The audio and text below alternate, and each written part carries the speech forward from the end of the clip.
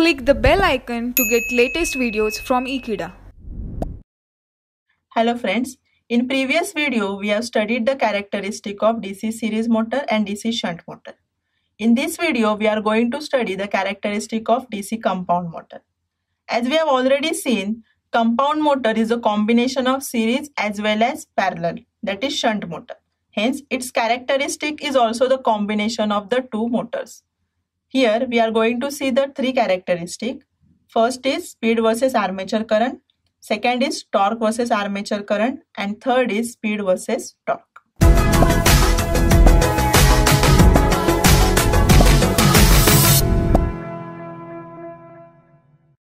The figure shows the first characteristic, that is speed versus armature current.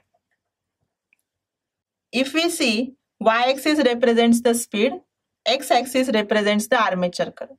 Now, for the series, shunt and cumulative motor, the characteristic can be shown as shown in the figure.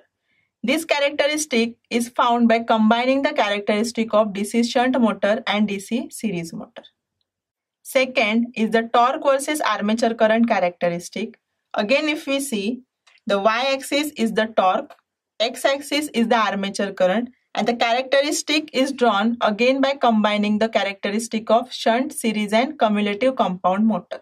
Now this is the speed torque characteristic.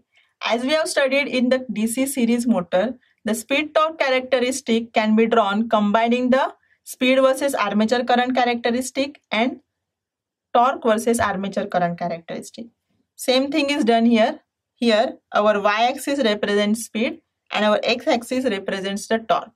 The line shown by red color is for shunt, shown by the blue color is for series, and shown by the green color is for cumulative motor. In this way, we have studied the characteristics of DC compound motor. Thank you friends for watching this video. Stay tuned with Ekeeda and do subscribe our channel Ekeeda. Thank you.